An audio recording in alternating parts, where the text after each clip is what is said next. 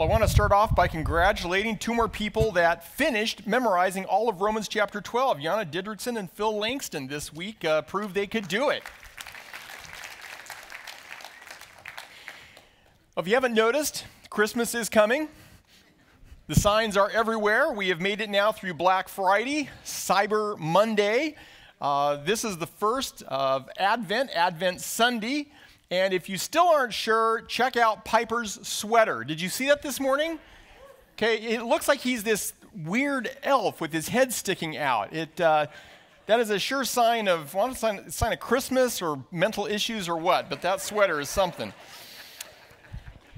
And this afternoon, the wise men are going to begin their trek across my yard. Several years ago, it really bugged me that when I'd go into stores, it seemed harder and harder to find anything about Jesus in terms of Christmas.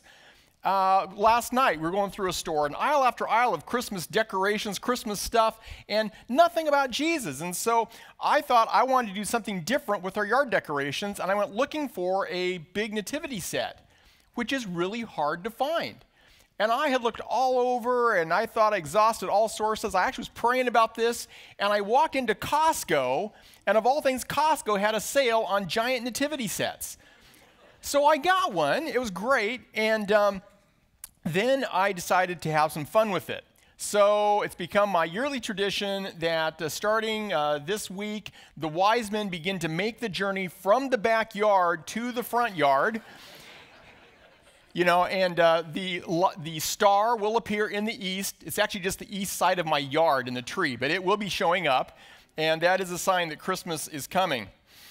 As I was preparing this week, we've been going through this series looking at Romans chapter 12, and it struck me the verses we're going to look at this morning, verses 15 and 16, actually have some Christmas buried right in them.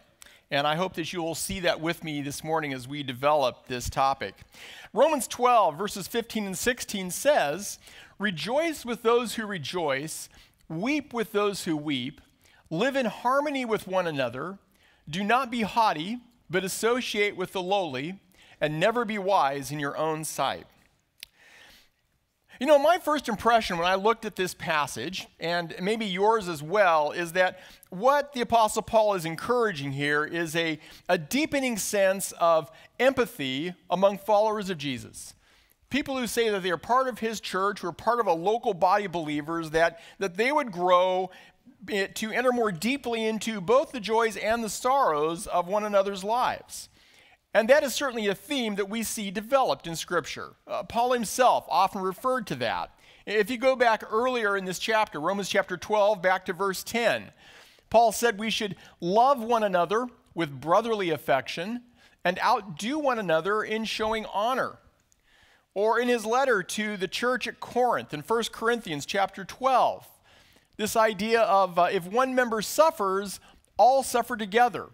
If one member is honored, all rejoice together. So again, this idea that when one of us rejoices, we all rejoice. When one of us suffers, we all suffer. And of course, this idea that we should set aside pride. He talks about to not have a haughty spirit, to associate with the lowly. And those certainly are things that can divide a church. When we begin to draw lines between the powerful and the weak, the rich and the poor, the famous and the not famous, the weak versus the strong. And that's important. Failure to address those things does hamper the body of Christ. It does keep it from growing and being what God wants us to be. James, in his letter, addressed this problem with how they were dealing with people that were famous or powerful. Here's what he says in James chapter 2. "If a man wearing a gold ring and fine clothing comes into your assembly, and a poor man in shabby clothing also comes in, and if you pay attention to the one who wears the fine clothing and say, 'You sit here in a good place,' while you say to the poor man, 'You stand over there,' or 'Sit down at my feet,' have you not then made distinctions among yourselves and become judges with evil thoughts?" James says, I know how it works. You know those little clues that tell you who's important, who's famous, who's got the nice car, who's wearing the good jewelry. And when you see that person, you treat them a little different. You pay them some extra special attention. You make sure that they get the good seat. And then you see that person that you can just tell that they're not doing so well. That they aren't really up to standard. And there are those passive little ways that we sort of relegate them off to the sidelines. And James says, what are you doing? In the body of Christ, these things have no place because we all stand on equal ground at the foot of the cross. One of the things that I love is when I hear people talk about why they chose to come to Dungeness Community Church. And they say that it was because when they came in, they felt it was such a warm and a friendly and a loving body of people. And so praise God. If that is the first impression that we give, then we're doing something right, because that is what we should be. We should be people that are open and welcoming to those who come in. But I think that I see something else in this verse that maybe is even more significant and certainly harder. What I think I'm seeing is that Paul isn't focusing so much on life within the church as he is on our lives in relation to those outside of our fellowship, and in particular those who may be hostile to us. It was Chip Ingram who, I've referenced his book a few times. He wrote a book on Romans chapter 12, and he was the one that, as I read, began to get me thinking about this. One of the things about preaching is that you plan a long ways in advance. And so I had planned this Romans 12 series months ago before I ever got into it. I've already done the planning for where we're going to go in 2019, and that's all well and good, but one of the downsides is that sometimes you are deciding how you're going to break up a topic before you've really gotten into it. And by the time you really get into it, you go, I might have done a little bit different if I was going to do it over again. And this is one of those places where if I were going to do it again, I might have broken this up differently, and it might make it easier for you to see the perspective that Chip Ingram has and what I'm seeing in this passage as well. And I'll give you a few lines of evidence that point me in this direction. The first is there are some bookends around these verses. When Paul talks about rejoicing with those who rejoice, weeping with those who weep, not being haughty, associating with the lowly, you got to look back at verse 14. We looked at this verse last week where he talks about bless those who persecute you. Right? So he talks about this idea of blessing those who oppose us, who persecute us. And then he goes into this section about rejoicing with those who rejoice, weeping with those who weep. And then the next verse, verse 17, repay no one evil for evil. It's the same topic. Do you see that? Bless those who persecute you, repay no one evil for evil. And right in between is this thing about rejoicing and weeping. What if between those bookends, what Paul is really doing is he is fleshing out what it means to bless those who persecute us, to bless our enemies. In fact, I see this pattern in Romans 12. If you were to go back and look early on, in verse 4, he talked about the fact that there is one body, the body of Christ, made up of many members, and then he expands on that idea. Verses 5 through 8, he talks about having these gifts that differ, let's use them. Okay, remember talking about that? Then you get down to verse 9. He says, let love be genuine. And then verses 10 through 13, he expands on that. Love one another, contribute to the needs of the saints, outdo one another in showing honor. Then you come to verse 14. Bless those who persecute you. And I think he's following the same pattern where he makes this big category statement, and then he begins to flesh out, how do you do that? What does it look like? Weep with, rejoice with, repay no one evil for evil. Now, if that is true, then suddenly it makes more sense to me why it might require apostolic instruction to convince us to rejoice and to weep with someone else. Sometimes we may just not feel much connection with people. That can happen within a family, within the body of Christ. That can certainly happen. There's a story that has become legendary in our family where a little nephew years ago was watching a movie with his family, and in the movie, the dog died. And the family was all kind of sniffling and broken up about the fact that, this little boy's dog died in the movie. Except for my little nephew. My little nephew's sitting there cool as a cucumber watching the TV. Not a sniffle, not a blink. And his dad finally said, doesn't it make you sad that the boy's dog died after he loved him and everything? And the little guy looks at the TV. Without a blink, he says, it's not my dog.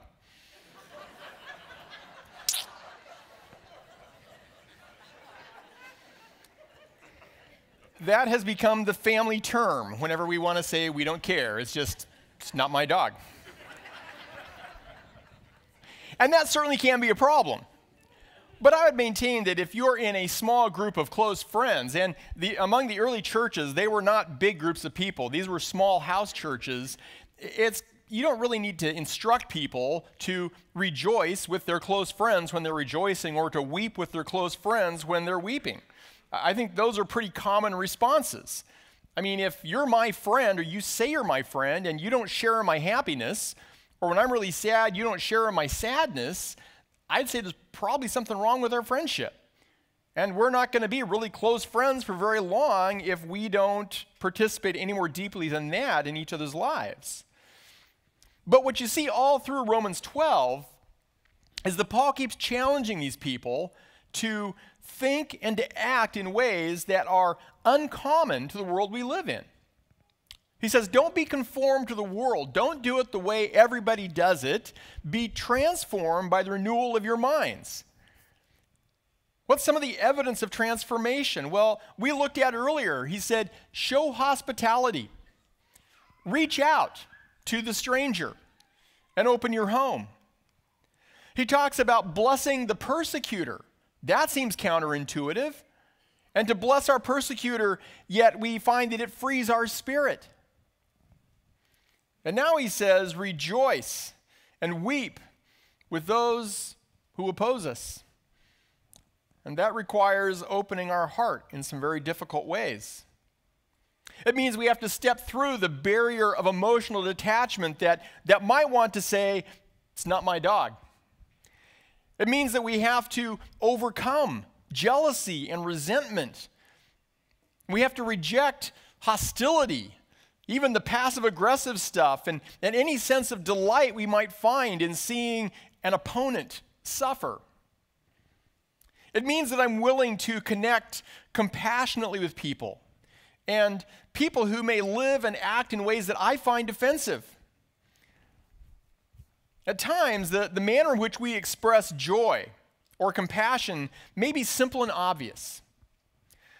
But at other times, I think it requires some very careful and prayerful thought to know how we can embrace, encourage, and empathize when we can't endorse the choices a person has made. So let's think a bit about what that may look like. Rejoice with those who rejoice. You know, Jesus is made for an awesome party guest. The very first miracle we ever find Jesus doing is he's invited to a wedding, and the wedding runs out of wine. And what does Jesus do? He makes more wine. He helps the party keep going. He didn't preach a sermon. In fact, it would appear that nobody at the wedding except the servants who saw what happened even knew what he had done. The only thing the guests knew was that the party kept on being a party and that the wine got better as it went. We find in Matthew chapter 9, Jesus goes to another get-together, a get-together that some people would have said he shouldn't be at. It says Jesus passed on from where he'd been at, and he saw a man called Matthew sitting at the tax booth, and he said to him, "Follow me." And he rose and followed him. Now here's the problem. Matthew at the tax booth, that means Matthew is a tax collector.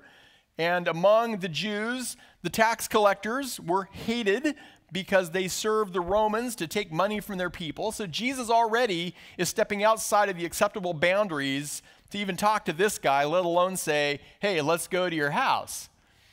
But that's where we find Jesus. Jesus reclined at table in the house, and behold, many tax collectors, all of Matthew's friends, and sinners came and were reclining with Jesus and his disciples. And when the Pharisees saw this, they said to his disciples, "Why did your teacher eat with tax collectors and sinners?" This is not what respectable rabbis do. This doesn't fit the mold of what the religious elite should be doing. Why is he doing this? And Jesus overhears it, And he said, those who are well have no need of a physician, but those who are sick. Go and learn what this means. I desire mercy and not sacrifice, for I came not to call the righteous, but sinners.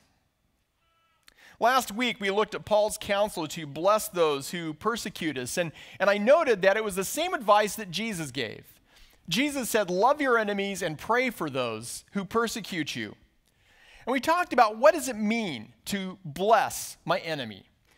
And I suggested to you that there are two things that we do when we bless an enemy. We pray for their good, and we act for their good.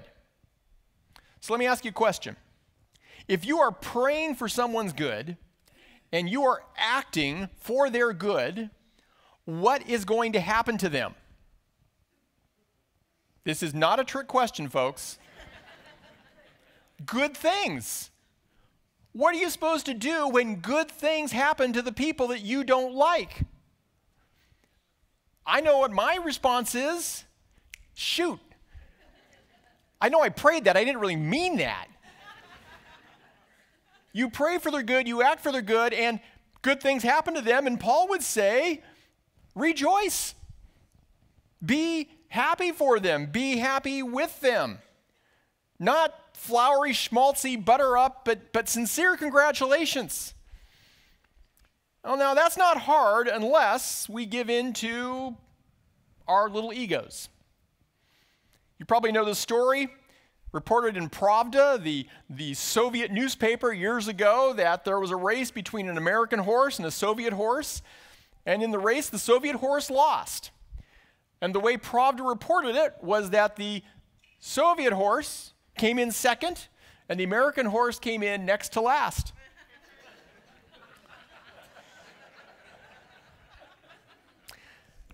We have a hard time sincerely congratulating those that we don't like when good things happen to them.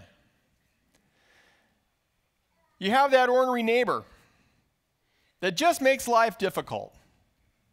And one day you walk out and you see sitting in his driveway a brand new boat, the boat you have always dreamed of having. What do? Can you walk over there and sincerely say, congratulations, that is a beautiful boat? What about that colleague at work who's made it tough for you, has competed with you, promotion's coming up, promotion that you're positive you're going to get, and they get it instead? Can you rejoice with those who rejoice? Now, those things are hard, but they're not tricky. Where it gets tricky is when you get into some issues like, let's say, politics. And there's that guy that is just so annoying. He's got bumper stickers all over his car, and every one of them stands for something that you can't stand. And then you get to election time, and his candidate wins. How do you deal with that? Or maybe it's some of those big moral issues. We live in an age where many people engage in and celebrate life choices, which, as followers of Jesus, we believe fall outside of God's will. What do we do then? If we love people that aren't followers of Jesus, which is exactly what we're called to do, then I'll let you know a little secret. You can expect them to do things that aren't the way Jesus would do them. This should not be a surprise. But how do we rejoice with them? How do we weep with them? How do we have an emotional connection? Because if we're going to withhold an emotional connection from everyone until they get it right, we're going to be withholding forever. I'm not suggesting that we should applaud destructive or immoral actions, but before we deliver a self-righteous lecture, we need to give careful thought and prayerfully ask God to show us, how do we love this person without compromising our convictions? And I think that takes us back to verse 2 in Romans 12. Paul said, do not be conformed to this world, but be transformed by the renewal of your mind, that by testing you may discern what is the will of God, what is good and acceptable and perfect. I wish I could give you a simple answer to these thorny questions. You're probably thinking of some situations right now. Well, Tim, what about, and I don't know. I don't know the answer. It's interesting that Paul says, as our mind is renewed, one of the things we do is we test, we seek to discern, we look for, in particular situations, how should I respond? How should I act here that is good in God's sight, that is acceptable, that is perfect? And I just would challenge you that rather than erecting the wall, pushing away, saying, it's not my dog, that when God gives you the opportunities, you prayerfully do the hard work to say, Lord, what does it mean in this situation with this person? Not to feel I have to agree with what they're doing, but how do I demonstrate love? How can I rightly rejoice? How can I show compassion? Weeping with those who weep. Jesus' example in this, it's the shortest verse in the Bible, comes from John chapter 11, verse 35. It says, Jesus wept. The occasion was Jesus' close friend Lazarus had died. And Jesus there at the graveside surrounded by mourners. The interesting thing is Jesus is about to do a miracle that nobody sees coming. He is about to raise Lazarus from the dead. And yet, even knowing that that's about to happen, Jesus pauses for a moment amidst the grief, and he grieves too. He weeps. Here's the response. So the Jews said, see how he loved him. One of the ways people know that we love them is when they know that we're willing to grieve with them. I'm not a master at this, but there have been times when I think God has allowed me to catch a glimpse of what this love looks like. Many years ago, I worked in a professional setting with, the office. There were about probably 12 to 15 of us in this office, and it became pretty apparent that two of the people in the office were having an affair. Both of them were married, but they really were making no secret about the fact that they were going to lunch together on a regular basis, sharing their own little secrets, looking adoringly at one another. It was pretty obvious what was going on. And they knew who I was. They knew I was a believer. They knew it wasn't something that I could or would endorse. But that's what was going on. One weekend, there was a terrible accident, and the woman of this pair and her husband were both killed. That was also the weekend that the man involved in that relationship, that his wife found out about the affair because she couldn't understand why he was so grief-stricken over what had happened. And when she knew what had happened, she put him out of the house. So in one weekend, he lost his lover and his family. I knew this was happening. I knew I was going to see him on Monday. I'm saying, God, what do I do? What do I do? I mean, this is a messy situation. I don't agree with what this guy's been doing. At one level, I could step back and say, you know what? He kind of got what's coming to him. That would be easy to do. Sin has consequences. I thought, no, this is another human being who has just experienced tremendous loss. So he walked in the office that Monday morning. He is a big guy. He is about 6'3", 6'4". And I walked up to him, and I just said, I am so sorry. And I put my arms out. This guy grabs me in a hug, and he picks me up. My toes are barely touching the floor. I am dangling from this guy. And he just hangs on and weeps. Now listen, I was sorry. That was true. I was sorry that he'd been in an affair. I was sorry that woman died. I was sorry his family was coming apart. I was truly sorry for all that was happening in his life. He knew that what he was doing wasn't right. He didn't need me to inform him of that. But he did need me to weep with him. The result of that was that guy had never spent a lot of time with me, but we started spending some time together. And we started talking about some of the bigger issues of life as he tried to process through this situation. But what got it started, what opened that door, was simply weeping with someone who was weeping. As a chaplain, I'm often called to scenes where people have experienced great loss. I remember several years ago going to one scene, a man had taken his life, and when I showed up, one of the deputies on scene said, hey, just so you know before you go in there, the wife is an atheist. Well, that's okay. Chaplains don't, discriminate. And so I went in, and it was a tough afternoon. But as I spent time with her, as we talked, as we processed, over the next week or so, she began to open up, and she finally let me know that she wasn't really a good atheist.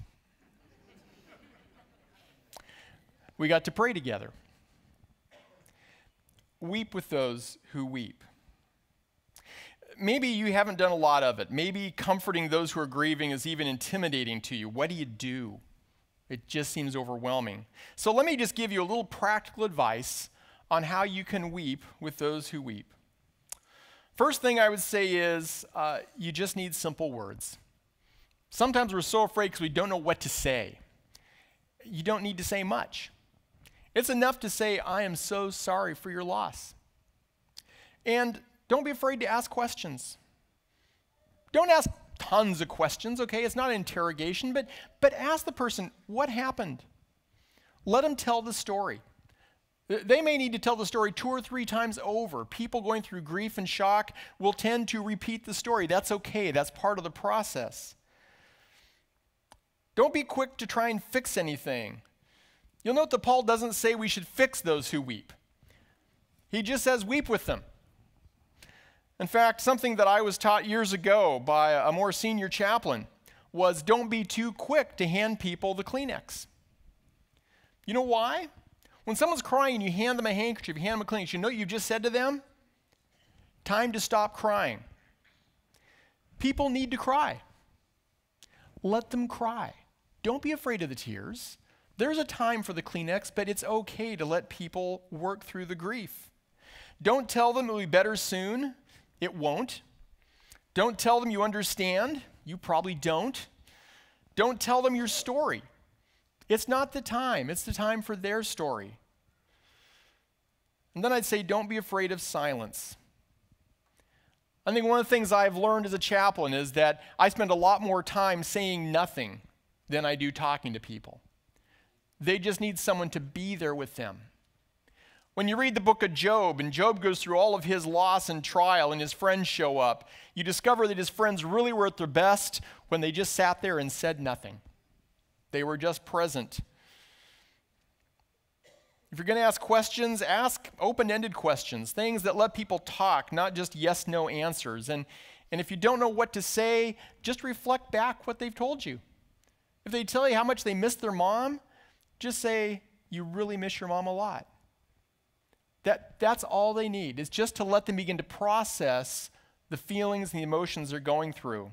The other thing you can do is simple acts. We oftentimes say, hey, if you need anything, give me a call. Well, trust me, the person in deep grief has no idea what they need. I've seen people that couldn't tell you the phone number of their best friend because our minds just become a jumble. So here's some simple things you can do. Bring them a meal that can go in the refrigerator. Bring them a couple meals that can go in the freezer. Take the garbage out to the curb or bring the empty can back in. Get the mail out of the mailbox. Bring it up to the house. Get some flowers. Give them a card. And then remember that grief is a process.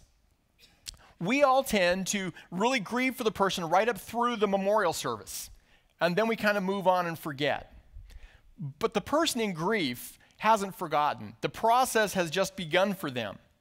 Oftentimes, the lowest point of grieving takes up to a year before a person comes to that point. And even once they've reached that point, it can be anywhere from 6 months to 3 years after that before they really find the new normal. So what means so much is if you think to write them a kind note a few weeks later, or if you remember an important anniversary, or if you remember the anniversary of the loss, don't be afraid that if you bring it up, you send them a card or something, you're going to remind them of something they were trying to forget. Trust me, they haven't forgotten. Okay? They know about it. They're thinking about it. The fact that you think about it, you thought about them, that means a lot. And if you see that there's a grief share group starting at the church, maybe let them know. Those come around on a regular basis. It's a great place for them to meet with some other people and work through the process. These are practical ways that we can weep with those who weep. Then Paul says that we should live in harmony with one another. My wife comes from a very musical family. There are 5 girls that all sing together. They all sing parts. It's beautiful. But one of the things that you find out about harmony is it's really important that people blend. It's bad if you have 5 people that all want to be soloists singing together, all vying for who's going to be the center of attention. And Paul says, live in harmony with each other. This isn't about who can outshine the other one.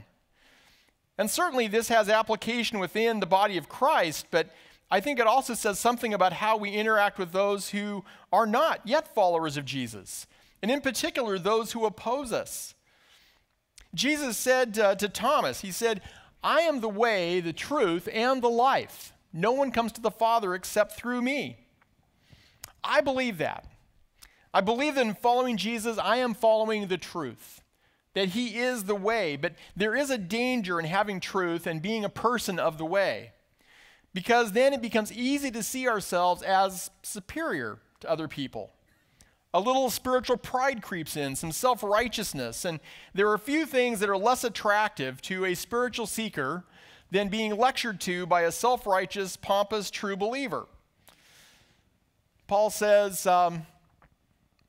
don't be haughty. Live in harmony. He says, be willing to associate with the lowly. Never be wise in your own sight. See, finding the truth and thinking you're the source of truth are 2 very different things. People who become enamored with their own wisdom tend to become blind to their own foolishness. But they're the only ones who don't see it. Don't become haughty in your own eyes. All right, so you're all wondering. I said at the outset I saw a little bit of Christmas in these verses. Well, the wise men this week are going to start their trek across my yard. The question is, what were they coming to see? Why? Why were they on that trip? Why do we celebrate Christmas? Well, it's a big theological word. The theological word is incarnation. What it speaks of is that God came into our world in human flesh to walk among us. Not only to show us, to model for us who God is and how he loves us, but to actually die for us. That he rose again.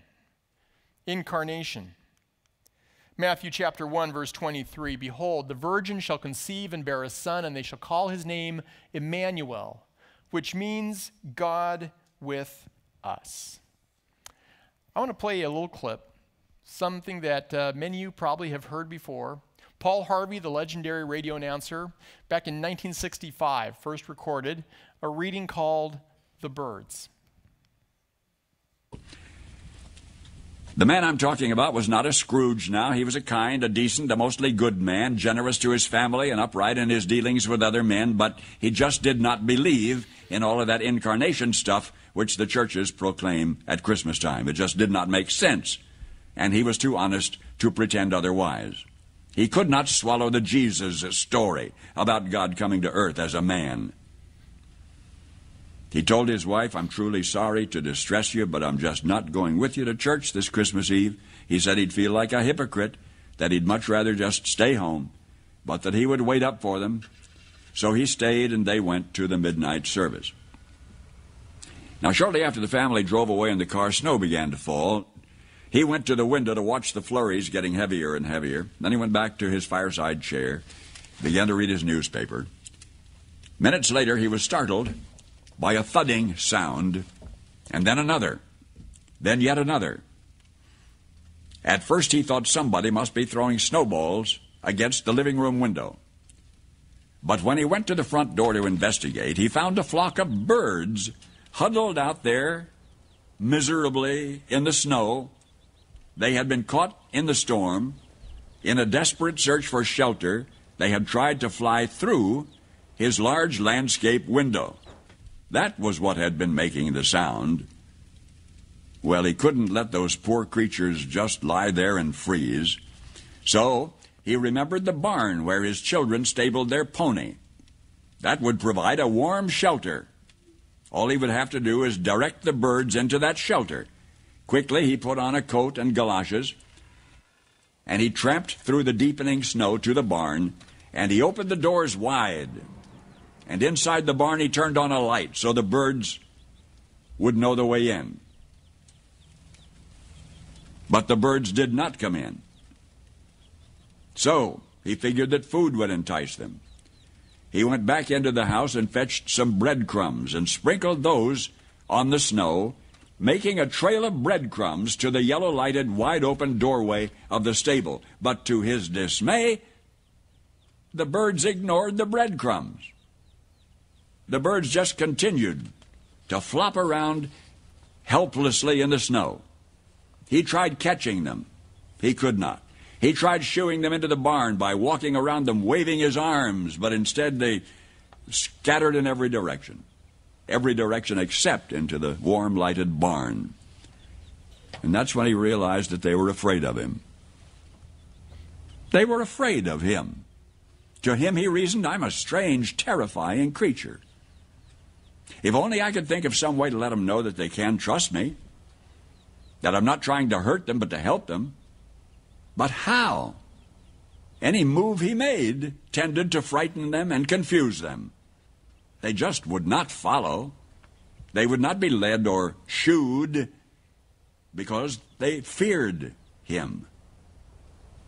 And he thought to himself, if only I could be a bird now, if I could be a bird and mingle with them and speak their language and tell them not to be afraid, then I could show them the way to the safe, warm barn.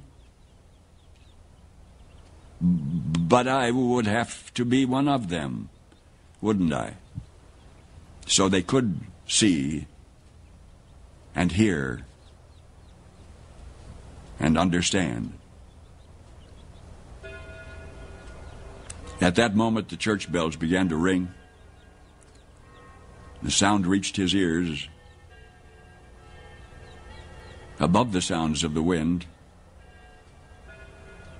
and he stood there listening to the bells.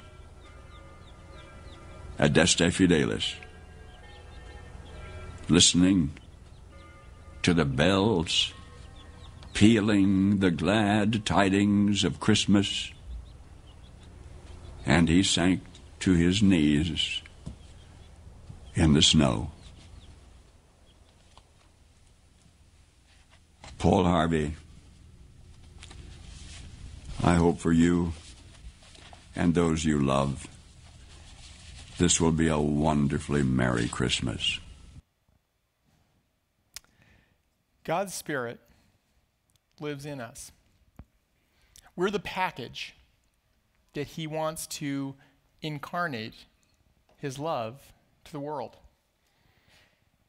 When we come alongside those who are hostile, we enter into that Christmas miracle of incarnation. We bring love in practical and tangible ways to both those who love us as well as those who oppose us.